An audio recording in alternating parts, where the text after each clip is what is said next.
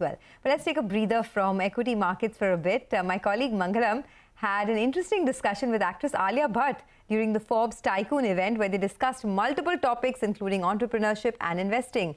Listen into an excerpt of that conversation. I do not invest in businesses or stories that I don't understand.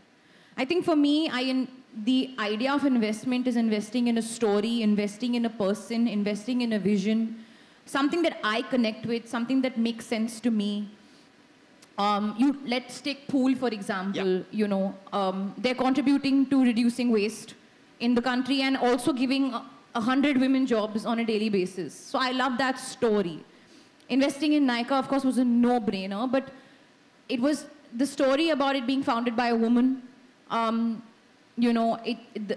fact that India is now at that global platform doing what we do best, competing with the world at its best. So it's for me the story and the vision that I connect with, that I understand.